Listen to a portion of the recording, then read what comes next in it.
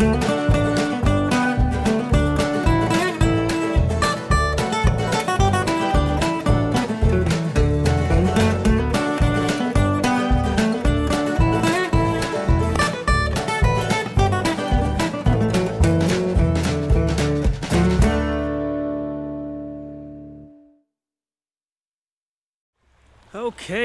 good afternoon everybody. We are here today at Old Federal Campground in Flowery Branch, Georgia. You saw this place 2 years ago. It was the first campground I ever came to in the Queen. And I just fell in love with the place. And now that the Queen is all fixed up nicely, I wanted to come back. So here is my site. It's really a nice site. It's a pull-in forward one. But you got a beautiful view from outside. Unfortunately, I actually screwed up in booking a little bit. This site up here in front, this is the site, this site in front of us, that's where I was 2 years ago.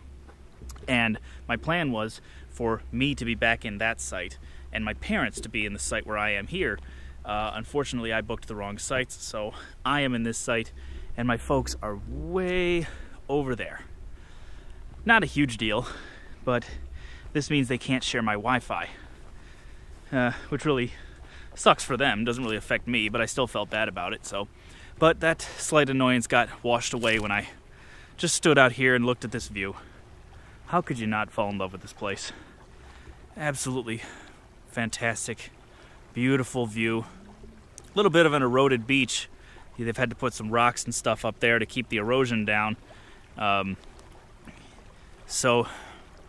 But other than that, it's absolutely fantastic. I just love this place. And it's really not that expensive. It's only, I think, $35 a night. And my folks, having their senior citizens pass, they were able to get half off, which kind of ticked me off. I'm having to pay twice as much as they are. But I guess that's the way things are.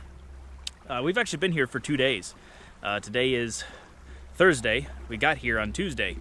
But I just really didn't feel like recording yesterday. So we just hung out, ate food, enjoyed the view, read books, that kind of thing, watched a few movies, and pretty much doing the exact same thing tonight. We're going to be going out to dinner at some point. But other than that, we got nothing on the agenda. That's kind of the way we like it. We like to get away and do nothing. I don't like coming back home from vacation being more tired than I was when I left. So let's just buzz up here real quick. Hey everybody. Hello. How are we enjoying the campground? Is that my son over there? This is a wonderful place. Hi Sumo. Who's that? Getting spoiled as usual, I see. He's our evil guard dog, aren't you?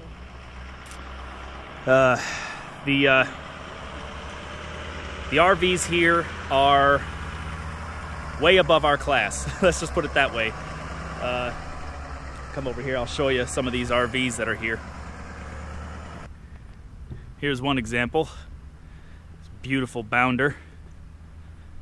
I'd guess it to be about a 40-footer. Maybe not quite that big, but my dad's is a 31, so when you compare 31 to this, I'd say, yeah, it's got to be close to 40. But over here we have an even bigger one. So here we've got something called a Monaco. It's just unbelievably big. This is a motor coach. This isn't even a motor home, it's a coach. Dual rear axles, I'd guess about 45 feet long. Huge sliding wall. I'm gonna guess this unit is at least $500,000. At least, probably more. Huge, huge, huge. I just feel like a complete pauper here. My little African Queen is by far the smallest and most rough unit here. Let's just put it that way. Here's another amazing coach from Texas called an Itasca Winnebago. Unreal. This is the kind of thing people live in.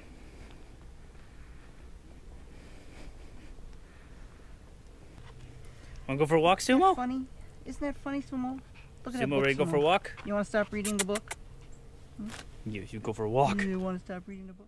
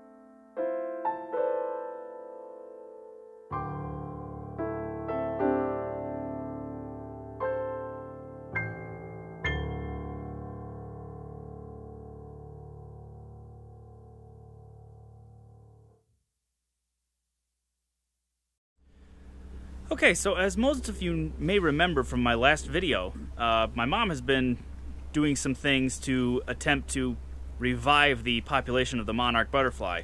And so we wanted to take this opportunity to show you her latest thing that she's come up with to make that process a little easier, in case any of you want to get into it. Okay, hi, I'm Diane Carey. I'm Gordon's mom. Hello there. And I've been trying to help bring back the population of the monarch butterfly. And one way I'm doing it is to plant these seeds that I grew in my garden, which are milkweed seeds from the Syriaca breed. They're the kind that need 4 months of cold weather, so I'm going to release them in the north. Right now I'm in Georgia, and I'm not going to let them go in Georgia. But I want to be able to throw them out of the car or throw them farther into a meadow, and every time I tried to throw the seeds, they just kind of went right next to me, and I couldn't get any distance on them. So I had to figure out a way to give them some weight so I could just take the seeds and throw them. So I came up with this seed bomb idea. Yeah. The little parachutes want to get on me. I just got some RV toilet paper, which dissolves. There's almost nothing to it. It just falls apart. And I just take a few of the seeds from my pods. Come here, you. All right. Here are some seeds. I'll just put a few right there. They really want to go. They're ready to take off on their little parachutes and fly. And I just fold it up, box them in. And then to give it some weight, I just picked up gravel in a gravelly place.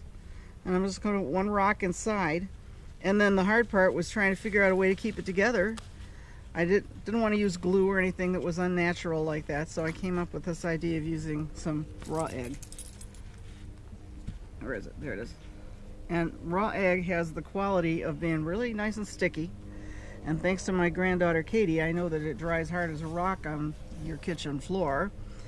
But it turns into this little seed bomb that's pretty impervious, and I can put it right, I can throw it out of the car door if I want to, or I can just take it and put it in my slingshot and boo, and I'll get out into the middle of a meadow and the seeds will be planted. So go to wherever you need to buy seeds for your area and give it a try and put it in, you know, in a nice meadowy sunny area and for the butterflies. All right, folks, I guess this is it. Not a whole lot to this video, I know. We didn't really do much. We just sat and enjoyed our time here and relaxed and looked at this beautiful lake, which is really what vacation is all about, just relaxing and unwinding. And we really enjoyed it. So we are leaving tomorrow.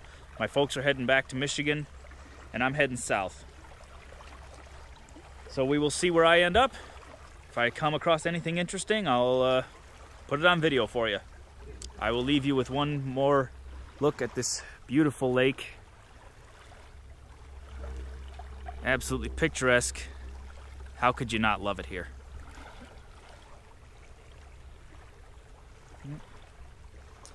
So, that's it. Thanks for watching. Facebook.com/RamboMichigander. Follow along with us. We'll see you next time.